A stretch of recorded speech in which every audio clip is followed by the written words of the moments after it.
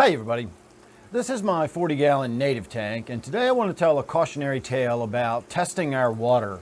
Now, I know I go on about testing my water quite frequently. It's something I think is important. I know a lot of people out there say they never bother or they don't do it. It's not something you have to do, but it is something that can save you a lot of headache if you just do some regular tests on some parameters that you know might need testing once in a while, that might change or shift. And in this case, I completely neglected to do so, and the result is I now have a dead crayfish.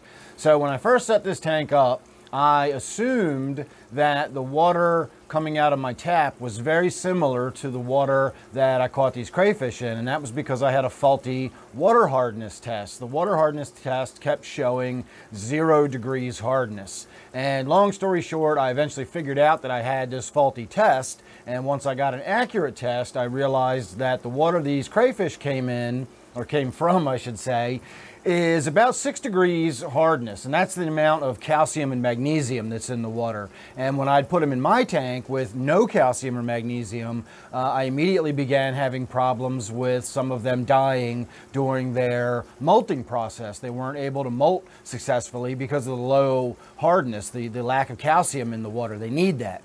And so I put some it's called oyster grit, or it's called poultry grit. It's made of crushed oyster shells and aragonite coral. And I put about a cup of that in the tank. I mixed it in with the substrate, and it brought my tank's water hardness up to about 6 degrees general hardness. So that matched perfectly with what the water these crayfish came from. And I stopped having problems. I actually had several successful molts after that, and so I assumed that the problem was solved. The other day, I found my last crayfish was dead, and it died during the molting process. And a lot of people suggested that my water is too soft, I needed calcium in the water, and I immediately dismissed everybody saying, no, my water is the same as the water they come from. I've put additives in the water, I know it's the same. And then I got to thinking about it, and I said, you know what? I don't know that it's the same. I know it was the same, but things like tannic acid, for example, and this tank is loaded with tannic acid, that will actually diminish your water's general hardness over time. Tannic acid reacts with the calcium in a way, I don't fully understand the chemistry, but at the end of the day, you have less general hardness if you have a lot of tannins being produced in your tank. And this tank, as I said, has tons of tannin in it.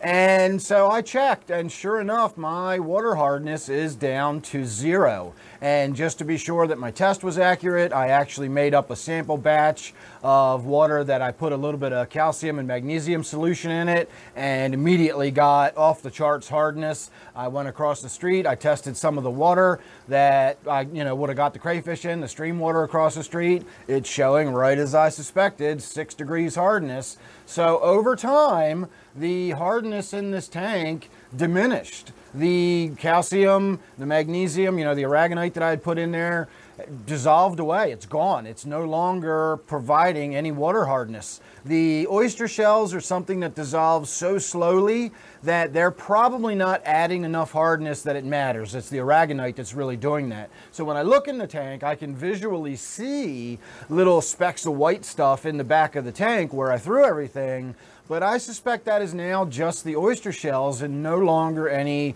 aragonite in there. My soft acidic water has just dissolved that stuff away, and now I'm back to 0 degrees hardness. And if that was something I had checked once in a while, I would have seen that the water hardness was coming down, and I could have added more of this poultry grit, or I could have added more aragonite as time went on, and we'd probably still have my crayfish right now, fresh from a molt, looking even bigger than ever. And so now I got to start over, and we got to catch new crayfish, and that's, I'm not going to lose any sleep over that.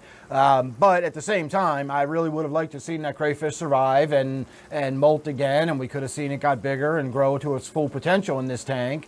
But because of my lack of care, my lack of maintenance, I did not do the water testing as I should have. I assumed that the water was just as hard as it was 6 months ago or 3 months ago or whatever. I'm really surprised at how quickly it got back to 0 degrees hardness. Now, I will say I just did a water change yesterday, and it was a pretty big water change. But first of all, it was only a 50% water change or a 60% water change. So even if it was only 6 degrees hardness before, there should still be some hardness in the tank. And secondly, it had been over 24 hours. If there was still any aragonite in the tank, that would have had an impact on that water within that 24 hours. It would be showing some hardness, and I'm showing none. If you know how the water test works, you put the drops in and you count them. When it changes color, the number of drops is how many degrees hardness you have. And when I put the first drop in, it's already the finished color. There is no count of one. It's immediately the first drop I put in, it's already green. So I have no water hardness anymore, and I'm pretty sure that's why the crayfish didn't survive the sloughing process or the molting process, whatever you prefer to call that. So there you go, a lesson to us all. Test your water, it's important. Your tank parameters change over time, and you can't just assume that because the water was this way when you put it in, it's still that way now. Things change over time and they need to be kept up on, or you can run into issues. So there's my little 2 cents for today, and lesson to us all, as I said. So make sure you subscribe. You never know what you're going to get with me. You will be getting very soon a video of us going down the street to catch some more crayfish, and I'll be putting some more aragonite in the tank. Maybe we'll do some limestone in there or something, but we'll be shooting a video about the water hardness on this tank coming up here soon as I put some more substrate back in there and that sort of thing. So you can look forward to that. And again, you just never know what else you might get with me. So make sure you're subscribed. You never know. And then I'll see you on the next one. Thanks a lot.